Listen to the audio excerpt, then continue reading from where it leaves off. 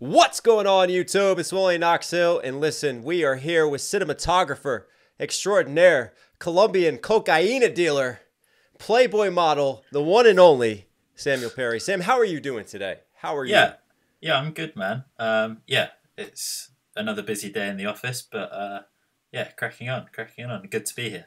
I mean, the exciting thing is, cracking on, but also looking back a little bit because you have a huge music video and project. I know so many hours, edits, planning, execution has gone into this one, Money Game 3.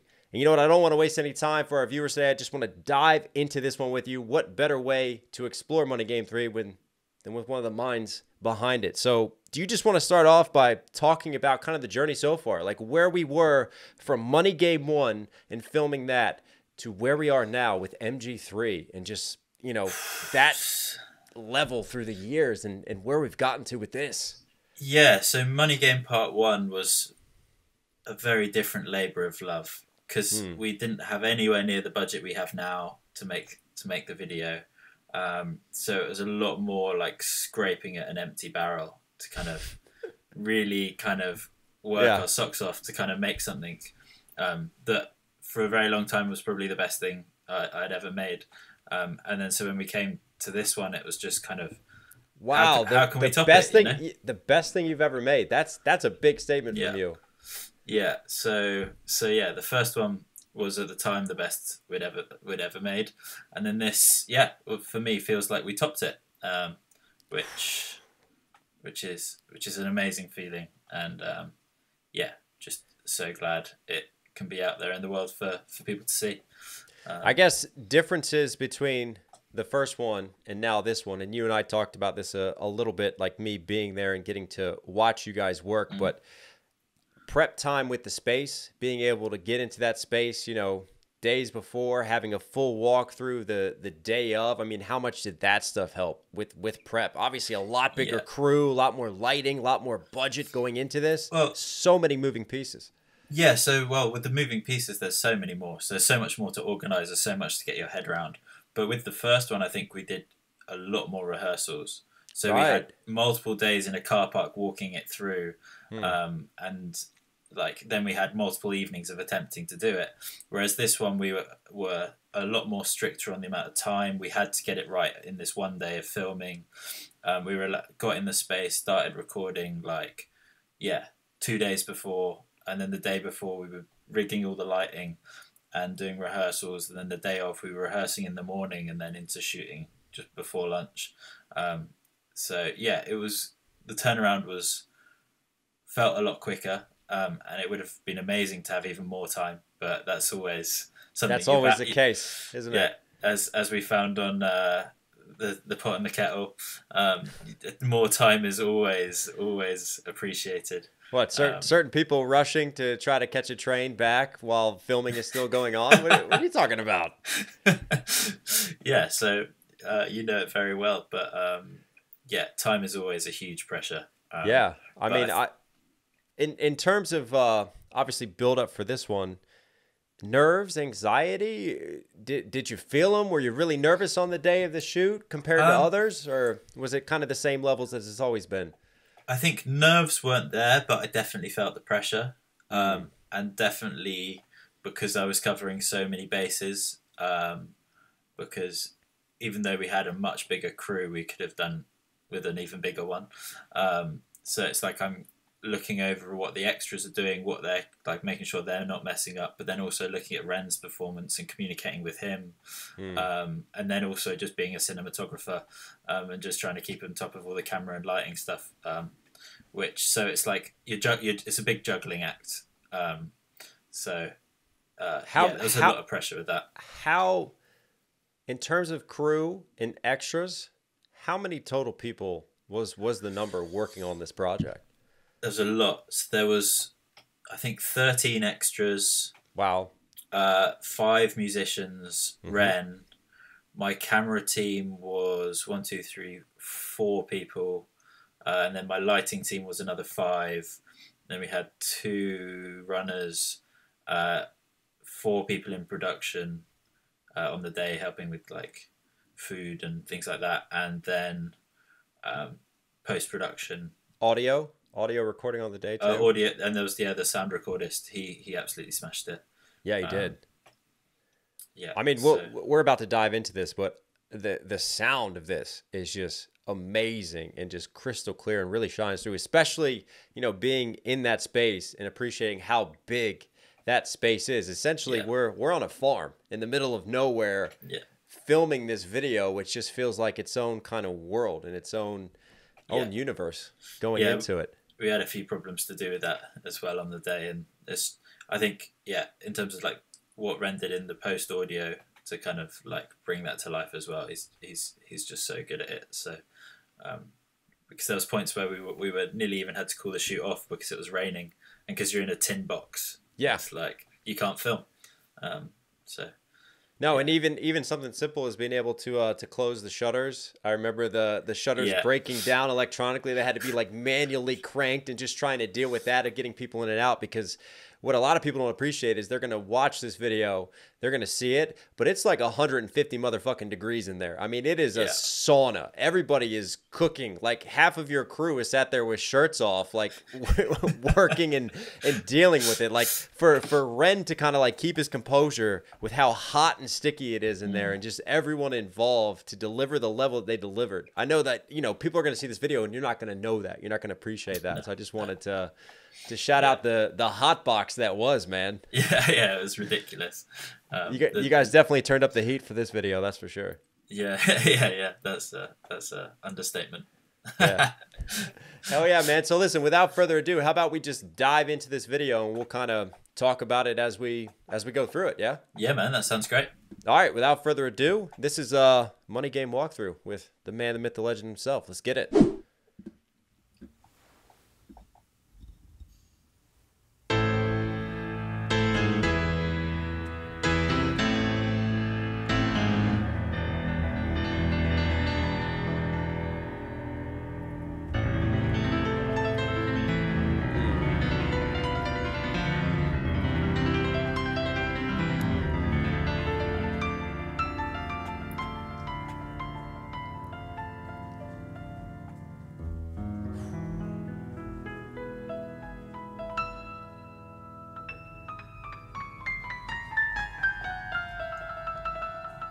Vertigo. Wow.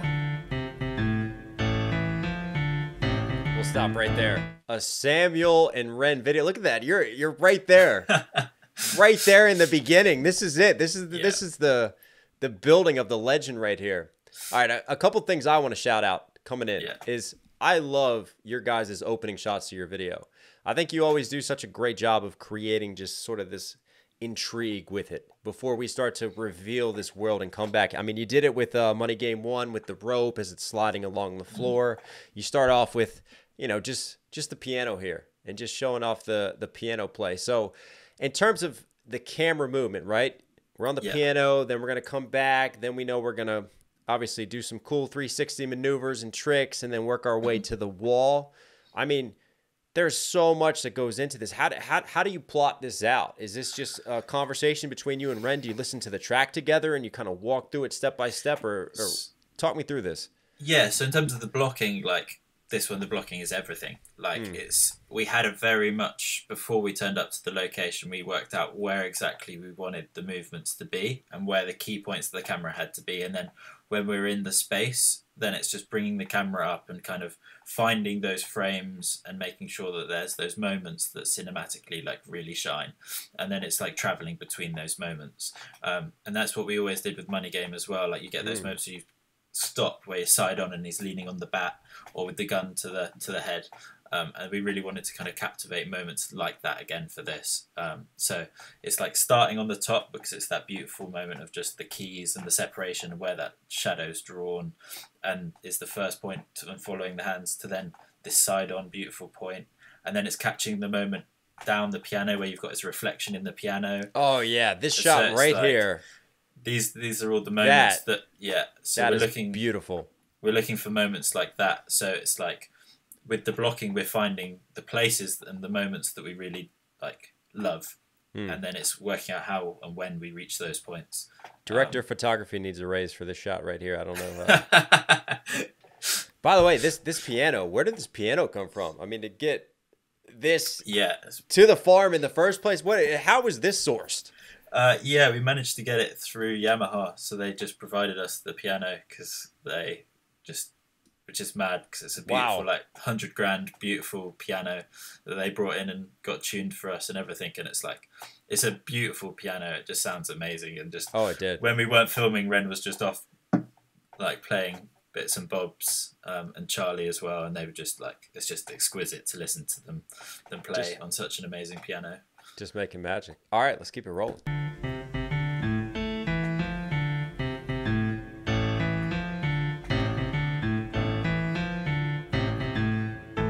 Charlie.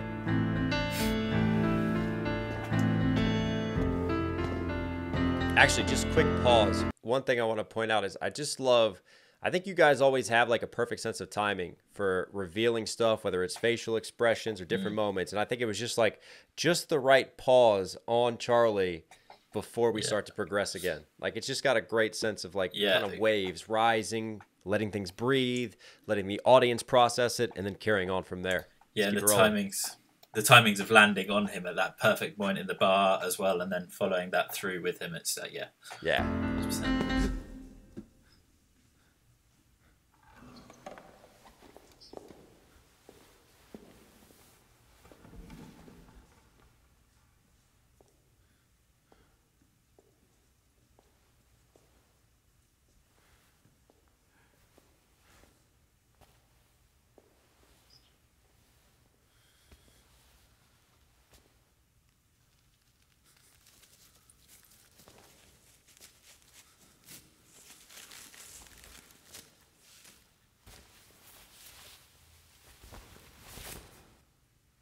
That was a cool shot. I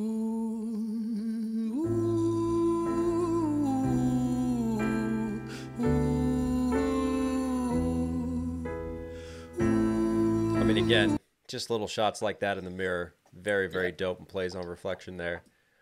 Yeah, it's another moment we're looking to kind of land on.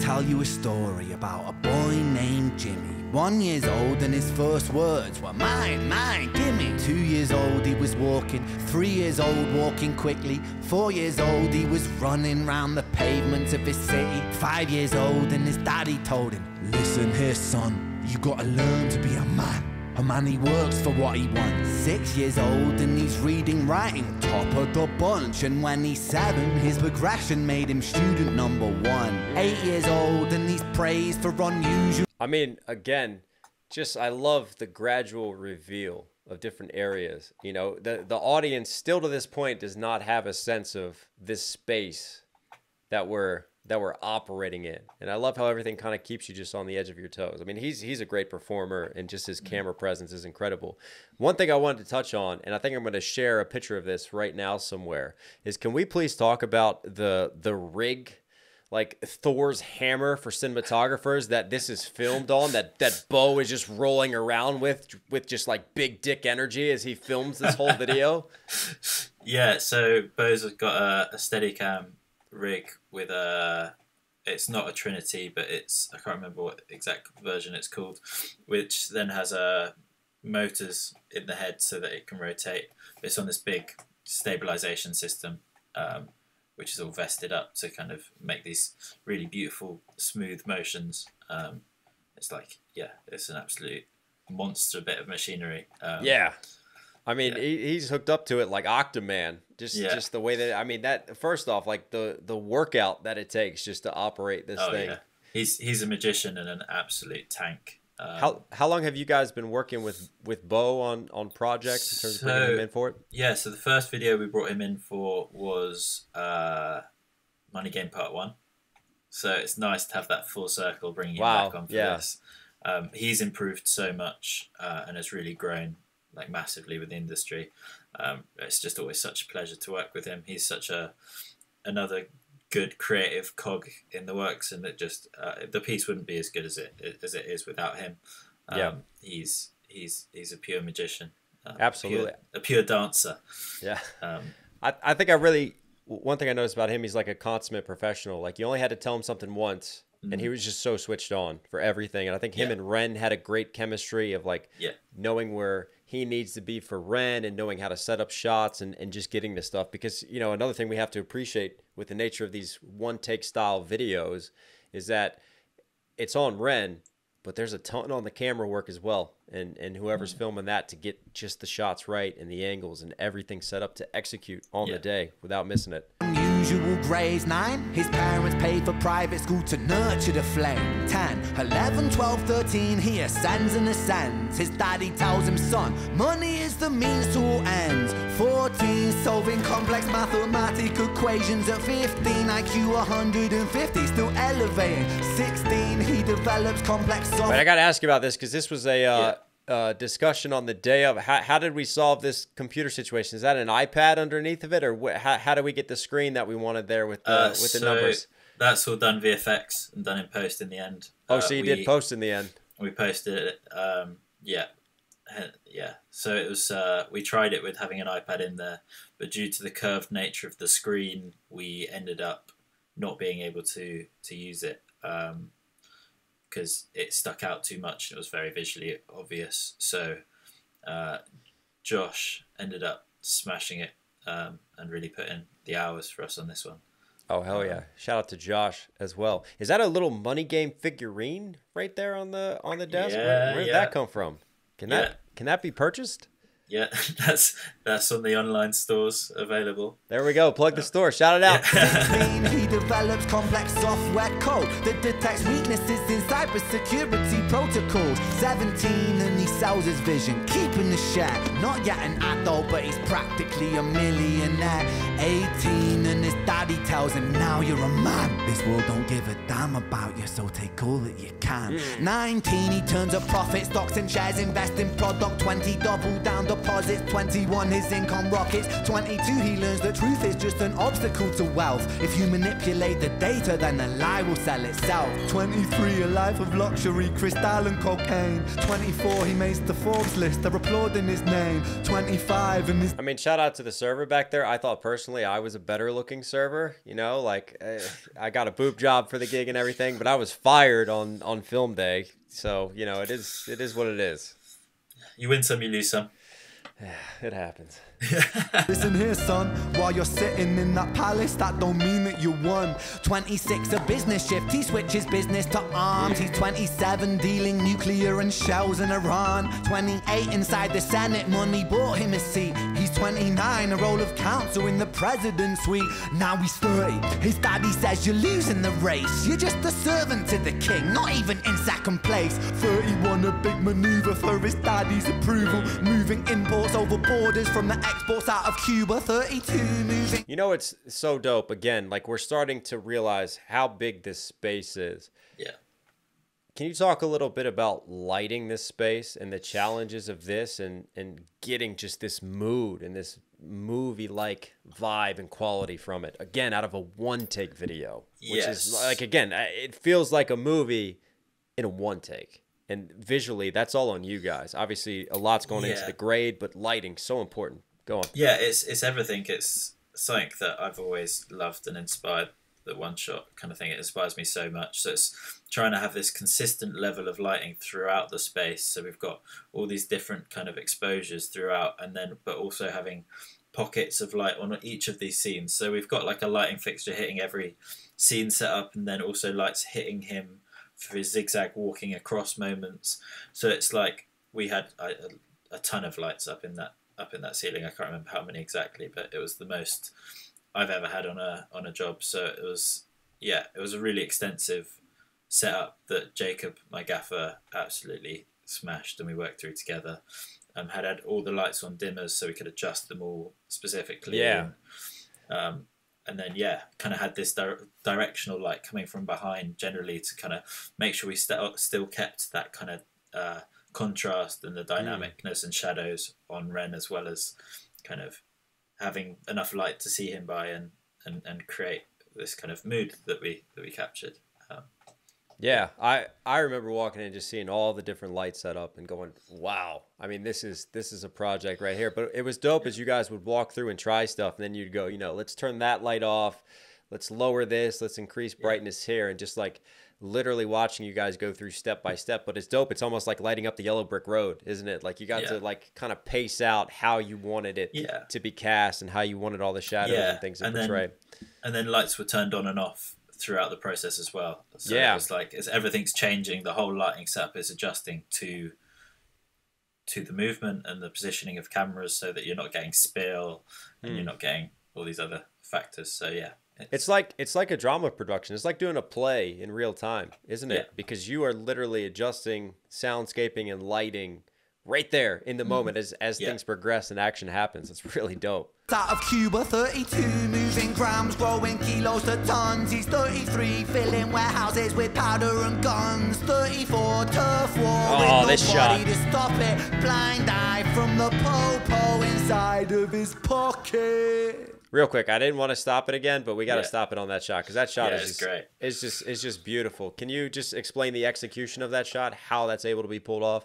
So it's all in the motorized end of the steady cam that Josh is operating up in the gallows. So he's operating the camera every time it spins and every time it kind of alters its pitch.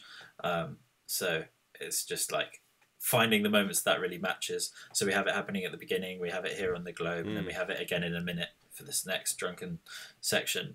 So it's he's adjusting that with an attachment thing that's being read by the camera to mirror that.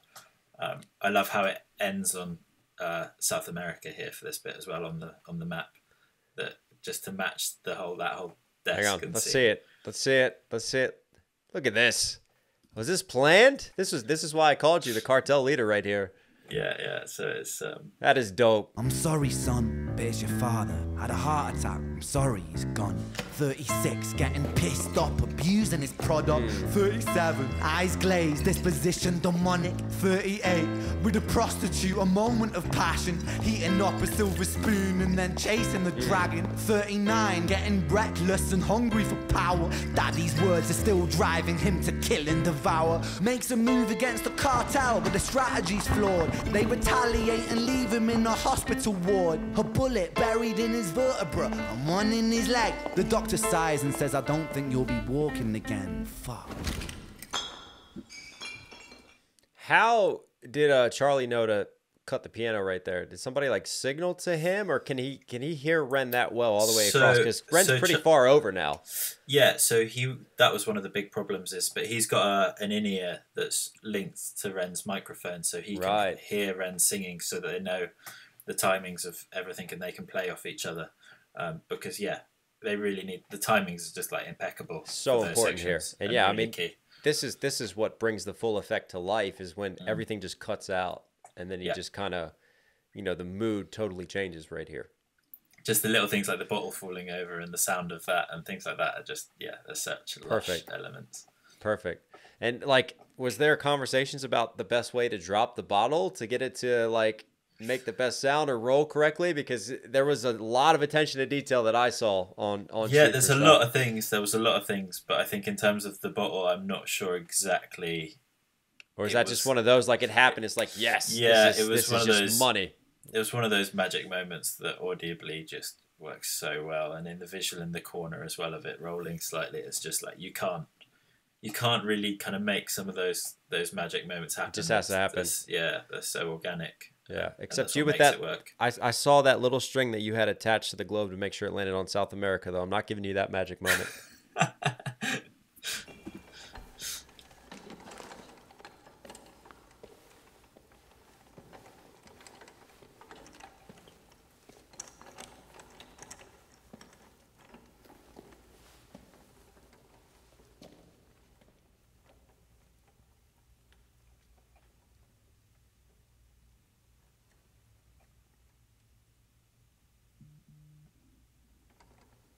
Great reveal. Let me tell you a story about a boy named Jimmy. He was 40 and he cursed the words, mine, mine, gimme. 41 he wasn't walking, 42 not walking quickly, 43 never running round the pavements of his city, 44 inside a palace with a mountain of gold. But those riches turn to rubble when perspective evolves. Weighing heavy on his conscience is the value of gold. Lamborghini for a life, trading money for souls. Jimmy followed the code inside the land of the free. Put your hand inside the cookie jar, take more than you need. And his example is exaggerated versions of me. And it's a version of him, and it's a version of she, and it's a version of you. There's no escaping the blame. The way we live is parasitic. Fuck the money and fame. Cut the music. Love that little cue in right there. In terms of having the strings behind him, can you just talk a little bit about what went into finding them and just, you know, getting ready for this moment? Yeah, so that strings moment always just gives me such goosebumps, and like it's such a magical, powerful moment. And it was a way to have, it's like, how do you put them in a space that kind of draws you in towards Ren and his character in this moment, but also is like, I kind of felt like it was, you wanted like an auditorium, like a Greek amphitheater kind of feeling of them surrounding him in that circle and kind of like holding the space for his performance. Should we go back and look at this shot? Let's go back and check it out.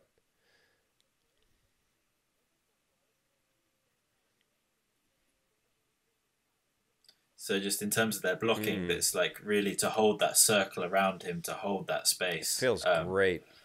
And it's just like... Even the initial reveal, like this here. Yeah. That's a shot right there. It feels like that was the only way to block them when it kind of like came to... We had a couple of other ideas, and like, do you do it as like a triangle formation leading off him, or do you do it more spread out, or have him properly in the circle of them? But yeah, this is how it kind of fell. I like how they have depth too. It just adds to the feel of that space, giving it more. Yeah, they killed it. Did they have inner ears, or were they just cueing off of his voice? Yeah, I think they're cueing off his hand gesture. Oh yeah, that's right. I remember he said, "I'm gonna count this in for you guys, and then that'll be the way that we drop in." Yeah. That's dope. Yeah, because we needed that kind of key to kind of line up. Call the music.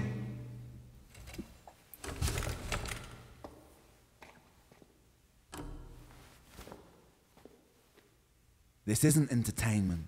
This is real life. That's what I mean. I have to stop it. Stop trying to break things down. But it's just, again, it's just a great sense of just, it stopped. And I think the influence is like, you want to like dive right into it, right? Because it's a big part. But I think he's just got a great composure to just give that facial expression, you know, that just kind of locks you in. And you just, the gravity of the moment really like sinks in with that timing. And just like his expression sometimes to set things up, just for me, take it to another level. It really broke the fourth wall in a whole other way there, because if him grabbing the camera is one thing, but then also to look at it with that moment and give it a pause and like give it the time for everyone to process that, and then okay, right, we're here, we're with you, and like it makes it a lot more palatable, and also just like you go on that journey with him a little bit more. You know, agreed. This is real life. The way we live is lunacy. Community declines. Hyperpolarized, always fighting, then we divide. Truth is less important than the money that we designed. Money's an invention. Politics from our invention. They all come from people's ideas. Did I mention? Border's an invention. Law and order fuel the tension. It leads to people killing each other. My solution?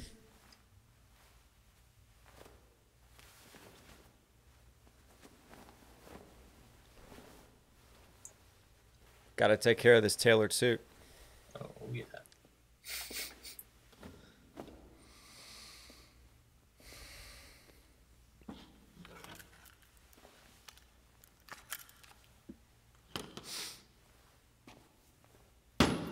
Can we talk about the 45?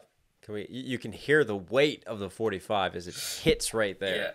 This is more than just a simple prop. Yeah, it aligns with the song so much. It's such a hero prop, and all of the little ins and outs of this little section are just so intricate, and so many things that people won't pick up on, but just was so much work went into, like the fact that the 45 caliber, because it's a replica gun in the UK, you won't have a 45 caliber mag. It's an 8mm caliber loading mag, so it won't fire.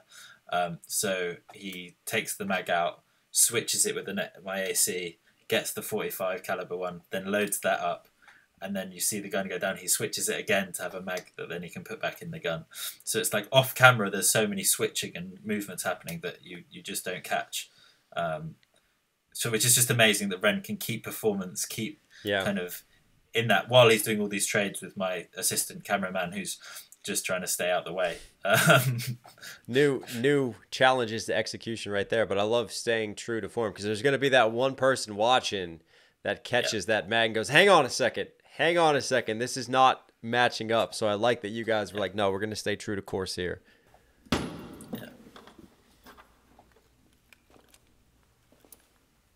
Everything is subject to change. We could build utopias if individuals were taught to use their brains. But if we teach kids in schools to always be sheep and put themselves before the herd if there's more money for me, then there's no future I see where the humans survive with parasites inside a petri dish with cannibal minds. Mold will grow upon the surface and consume till it dies. And our fate could be the same without this story to the wise.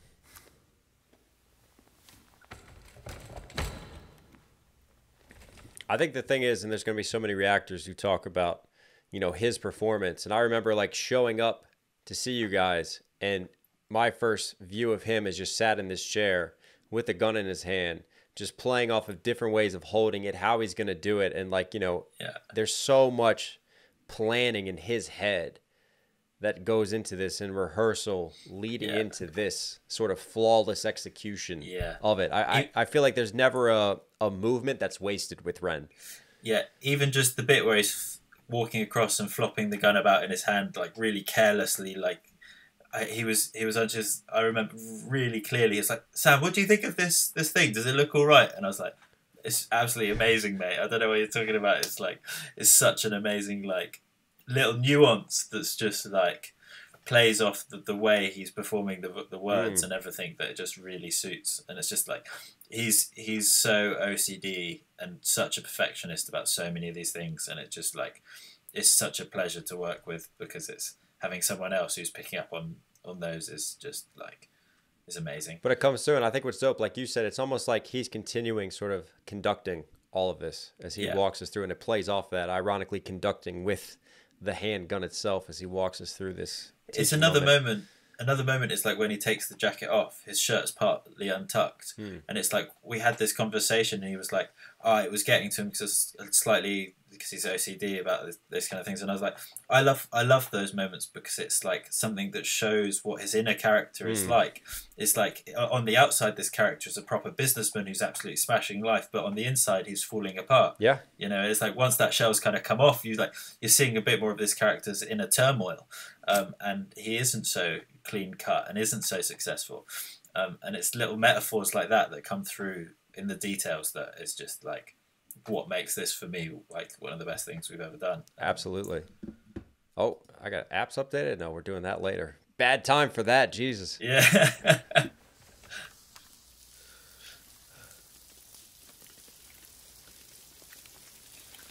45. Jimmy comes home out of the rain, soaking wet upon a wheelchair, drinking again. He is everything he wants. He is fortune and fame. He's a fortunate fool with an unfortunate fate. With a 45 caliber aimed at his brain. 45 a fitting number cause his age is the same. Here's the words of his father. It's such a damn shame. Then he presses on the trigger of a money game. I love the rain, and I think it really syncs up with how Money Game Part 1 finishes with the oil and him doused in that, and matching that with him being smothered in the rain, and the nuances of even the lines itself, like finger on the trigger of a month. Like there's even callbacks through the lyricism and how it's reflected. But yeah, in terms of this rain, this amazing moment of the rain, can you talk a little bit about rigging this and coming up with this idea in the first place? So we've got someone on a tap into this hose pipe rigged system that one of our team built specifically the day before in the rehearsal day. He threw it all together into these multiple hose units, and we did one test the night before, and then we were like, right, we need to now have it dry, so because when we did it the next day we could only do it once because we didn't have the time for the floor to be dried, or we didn't have change of costumes for Ren, so it was one of those ones where it was like it was a one opportunity to get that, so no pressure at all, but we really needed the water pressure to be there, so it was like, it was an all or nothing kind of thing. The timing had to be kind of perfect, and we nailed it. And also distance to make sure that our string quartet here doesn't get splashed. Yeah, so and with the camera as well, and knowing where our distance is and how close we can get. One of the string players, actually, if you can see on the left there. Yeah, it looks like there's some water going this way. Yeah, it hit her bow, so we had to buy her some new bow strings. Right. But she did an amazing job of not moving. Yeah, not reacting to the fact that it's hitting her. So, she's getting it. Which is just amazing. I think that's the thing, is like the professionalism of everyone. Yeah, because everybody knows this is it. This is the shot. You have to get this. There's no coming back from it. No. So it's like the fact that they can do that and hold that is just like, is what you need. And it's amazing that can happen, Yeah. I'll tell you what. That's one hell of a video. Are you proud, sir? Yeah, I'm very proud. Very happy with it. One question. Yeah. After going through it, if there's anything you could go back and do differently. Well, one, is there? And then there's so many things. Right. There's so many things. Right. Like after I've watched it so many times, and I know so many things that I would want to tweak so slightly, but it is what it is, and that's part of the magic of making anything and any form of art. I think you strive for perfection, and then it's like, okay, this is the best we can do this time, and next time we'll get it even closer. Yeah. I think you have to have a cutoff point too. You can go through just unlimited edits and unlimited what ifs and all that, but I think in your striving for perfection, I think we all have to accept as artists, like, no, it's never going to be 100% perfect, but they will make it half the time. Yeah. They will make mistakes are half of what makes a piece of art so amazing. Like in so many of our videos, there's so many happy mistakes that you wouldn't get on another take, no matter how many times you do it again. So it's like some things you gain from mistakes and some things you lose with them. So it's kind of like you're weighing everything up, and that's the case with every shot ever. So it's a big balance, but there's a few things in it that I would change. The main thing is I would just an extra day of rehearsing with all the extras in there, so that they really got to know their performances and their moments. Yeah. Well, I guess that's what you take for granted too, is you guys all know your timings, but the extras aren't as like immersed into the world of the song necessarily as you guys have been going into it. Yeah, and they were just friends of the producers and stuff, so it's like they're not professional actors or anything. So it's really they're thrown in the deep end of the world. Yeah. So it's kind of like a whole new experience for them anyway. So I think that's like, if we're using them again, I think a day of rehearsals with them would be amazing. But look, I mean, that's the beauty of humanity, is that we all are flawed. None of us are perfect, and I think 100%. I think flaws help to create that human connection to a piece, into art, and as long as there's that emotional connection and somewhere that it taps into, I think that's what this song does, at least for me in this video, is that I feel like I've been on a journey. Like I feel like I've been through the lifetime of our character, and we've had such a rise and such a dramatic fall. And at the end of it, like any good sort of film or story, you just kind of left on that final cliffhanger, you know, just that click, but we see nothing more, and it just is left to the imagination from there. Yeah. That's beautiful, man. Well done. Well done, you. Okay. Yeah, thank you very much. Yeah. But hey, listen, guys, huge shout out to Sam for the time, for spending it with me, for walking through MG3. Continue to watch this video. Go get Ren's album. Go support Sam. He and I actually have another project, not even talked about, but stay tuned. Watch this space. There's another project on the way. I love you guys. Stay safe, stay positive. It's only Knox Hill. You know, I'll catch you again. Sam, sign him off. Cheers, everyone. See you next time. See ya. Yeah. Boop, boop.